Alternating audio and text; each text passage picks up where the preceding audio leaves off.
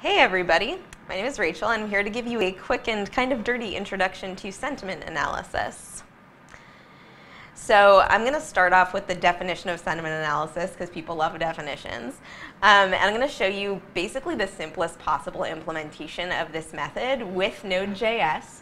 And once we're familiar with the bare bones of sentiment analysis, I'll show you some real-world applications and reveal the biggest challenge in sentiment analysis. And I'll show you one of the most sophisticated methods that we currently have to ameliorate that challenge.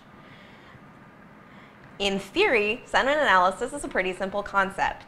In fact, you probably do it many, many times every day with varying levels of difficulty. Sentiment analysis is just inferring the attitude of a speaker or writer towards a specific topic. In a computer science context, sentiment analysis is just getting computers to do that work for you. So SA's core task is to determine what we call the polarity of a text or a subset of a text, and that is whether it's positive, negative, or neutral. It has, in its various methods, been applied to all sorts of media. And interestingly, the high watermark for success for an SA method is about 80%. We'll never reach 100% here because given a random piece of text, test groups of actual live humans only agree on the sentiment about 80% of the time. So curiously, this means that computers are in some cases better and more consistent at SA than people are, because people are terrible. But we were not always so lucky with our sentiment analysis being amazing. Computer scientists, statisticians, and linguists have been working on it since the 1950s. One of the first attempts at sentiment analysis surfaced in a 1954 paper by linguist and statistician Zelig Harris, mostly calling him out because I like his name. The method he put forward is now known as the bag of words model. And it's still used surprisingly often for less complex tasks. So take the sentence, wow, I could really use a bagel right now, for instance. That's Zelig.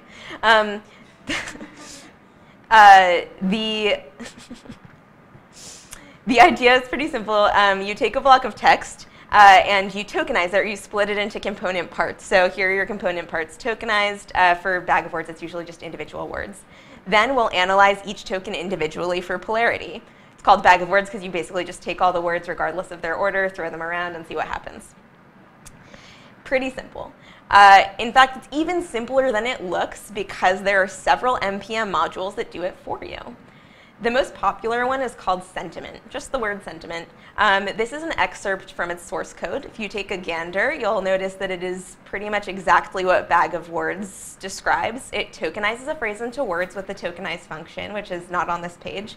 It performs a simple negation operation, which switches the polarity of any word preceded by a negator like not or can't. And it puts negative and positive words in their own arrays and then adds all the word values into a single score value. What is the one big missing piece for those of you paying attention? I'll tell you. It is source materials. We don't actually know what the scores of individual words are without a library. Sentiment uses a popular sentiment library called AFIN, which you'll see here on the left. It's a list of 2,477 English words and phrases and a numerical sentiment ranking that they've been manually assigned by one dude who has spent a ton of time doing this. His name is Finn Nielsen, so if you run into him, congratulate him. Sentiment uses a similar library for emoji sentiment, which can be super important when analyzing data from social media and increasingly data from everywhere. Both of these are open source and eminently Googleable, so if you're trying to get a list of words in your life, now you know. Implementation with NPM sentiment is remarkably easy. It gives you a sentiment method which takes a block of text and it turns out an object like the one we saw on slide 5. I'll show you that again, so don't stress if you've forgotten about that beautiful object. I just ran sentiment on a few of Canada's most emotional boys' songs. He is very sad. So, why would we want to do this besides figuring out how sad Drake is, which we already know? What use could we possibly have for mining enormous sets of data for emotional polarity? Well, what if we had, say, an infinitely large, ever-updating list of authentic opinions about every possible topic on Earth, and we could find out how people feel about those things? You guys at social media! And if we find out how the entire population felt about a certain topic, we might even be able to make some pretty accurate predictions about certain events in the future. And this has been done over and over again with sentiment analysis on social media. There are a bunch of companies dedicated to using deep learning and sentiment analysis to do everything from predicting stock market outcomes, usually to very financially positive results, to helping companies find the right demographics to market their newest products. Anyway, enough big picture talk. Let's analyze some sentiment together. Here you'll see 3 tweets about Nike Air Force Ones. If I asked you to rate the sentiment toward Nike Air Force Ones in each of these tweets with your brain, not with software, what would you give them? Give you a minute to think about it. Okay. All right. I'd probably say the first one is very positive. The second is also pretty positive. And the third is, pretty negative. So we just did a sentiment analysis. Let's see if the bag of words method, care of NPM sentiment, agrees with us. So that first one, which is very positive, gets a score of 0, and we recognize 0 words with any polarity. Weird. Second one gets a score of 2, which I think is pretty spot on, but we're really only looking at 5 of the words here. Actually, 4.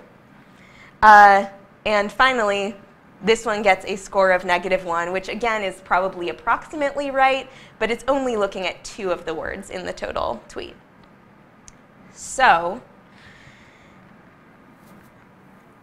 there's an unbelievably large list of rules that we use to process natural language in our brains. And as language changes, those rules will change also. You may have noticed in the last set of tweets, they used a lot of vernacular language that our friend Finn is likely not going to have included in his library.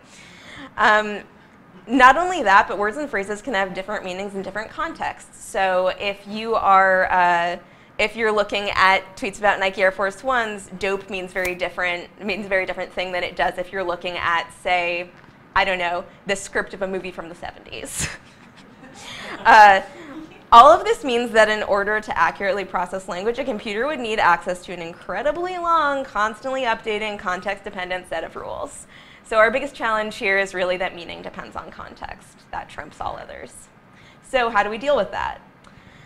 In the last few minutes, I'm going to give you a quick overview of what I think is the coolest method currently available for sentiment analysis. It's called word2vec. On this slide, you'll see a little preview of what it's capable of. Given a certain corpus, which is just a term for a body of text, it can very accurately determine which words and phrases are associated with each other within that body of text. These associations are generated by the word2vec method with 0 human guidance.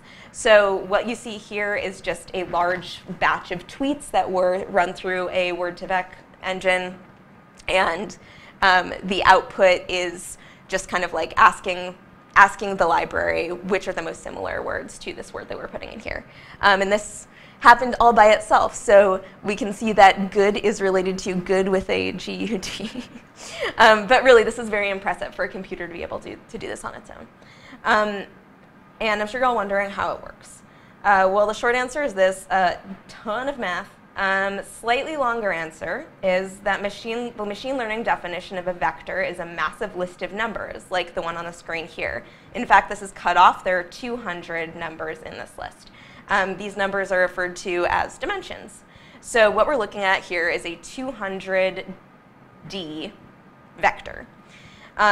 Each one of these dimensions represents a connection between this word and another word. So depending on how closely these words are all connected, we can draw a map that maps all the words to each other, which is why we looked at most similar in the previous slide.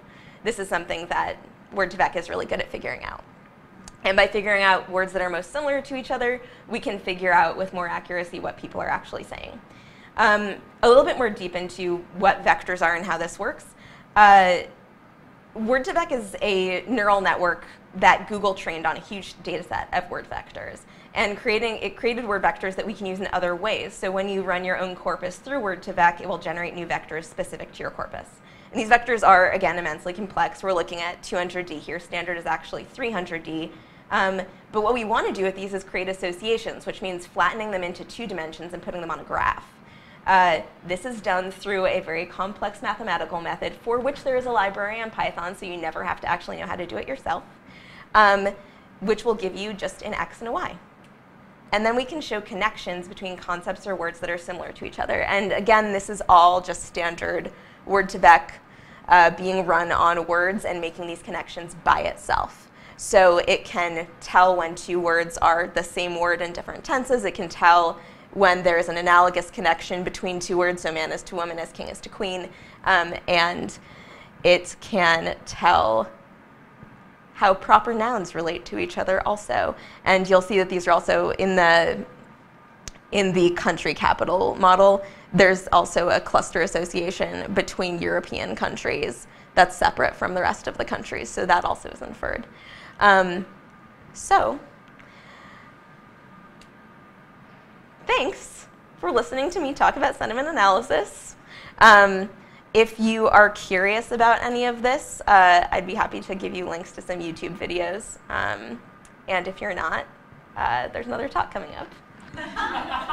Thanks.